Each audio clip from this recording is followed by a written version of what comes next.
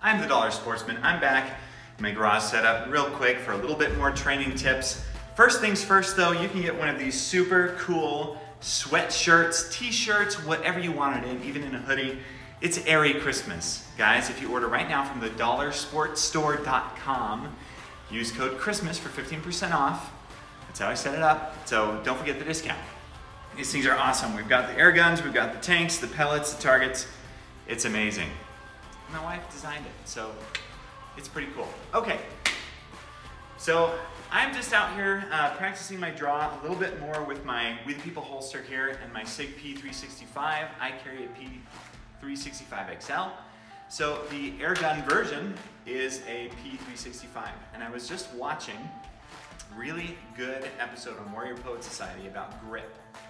Okay, so they're talking about grip. Now, I am left-handed, so let me back up so you can get the light on this.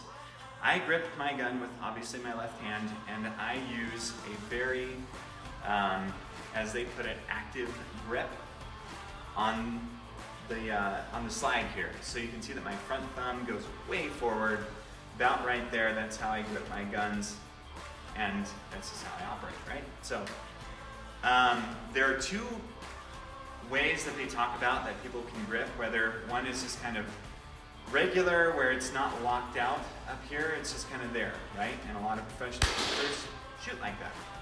Whereas with the active control, it's very much more forward. And the question that I've gotten before is, well, what happens to your thumb when it's up on the slide like that? Nothing. The answer is nothing. When you put your thumb on a slide, whether it is a airgun replica like this or a real firearm, you don't even feel the slide on your thumb. You really don't notice it, but it really does help with the recoil. It helps you to manage the recoil really well. As long as your grip is good, you got a full grip all around the firearm. You can hear me just smacking this box at 10 yards here every single time because the grip is excellent. And as long as your sight alignment is good and all of your other mechanics are good, then you're gonna be just fine. So, the moral of the story is your thumb is just fine. There's nothing wrong with it. There's no slide thumb, okay? There's a grand thumb, there's no slide thumb. Just goes, and that works really well. So, there's your tip of the day. If you wanna do a standard grip where you have your thumbs just kind of together like this is what most people start off on. Right? They've got the clamshell really good and their thumb is just kind of there and they hold their gun like this. That's fine and dandy. I don't really like that one myself. I like the more active grip to manage with the recoil. It just feels better for me personally. So, here's your tactical tip, guys, for the day. Again, I am recovering from surgery. I had surgery on my neck and I haven't been able to get out and shoot any rifles because of it. So, I'm here in my garage, having fun with my air guns. This is the SIG 365. I'm out of ammo right there. We the People holster. It allows me to really go and go fast. So I like it a lot. The holster's great. Boom. You can also get 15% off the holster using the code TMONEYS on WeThePeopleHolsters.com.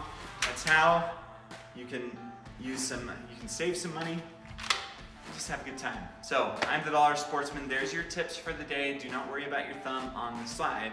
It's gonna be just fine. Now, I am a basic pistol instructor, so I have some credentials, but the reality is just the experience of being out and being able to learn how to do this. The more experience you get from really good trainers, and I'm not saying I'm a good trainer either. I'm talking about going to Warrior Poet Society, those guys, experienced law enforcement trainers.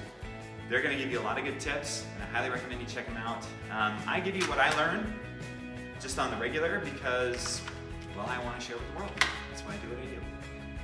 So thanks, guys.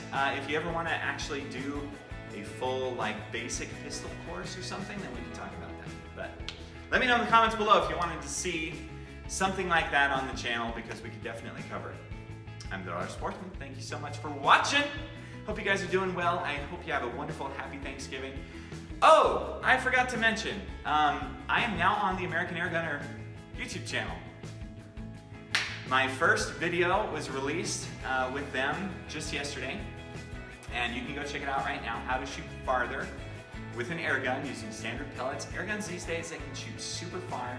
It's super fun. I'm going to be there to give you just a couple of extra tips to help you to get further and have more fun, and then I'll also be doing some other fun series videos coming out next year. So I'm excited. I'm excited to be part of that. I hope you are too, and that you'll go check it out. American Air Gunner, YouTube. Thanks guys, I'm the Dollar Sportsman.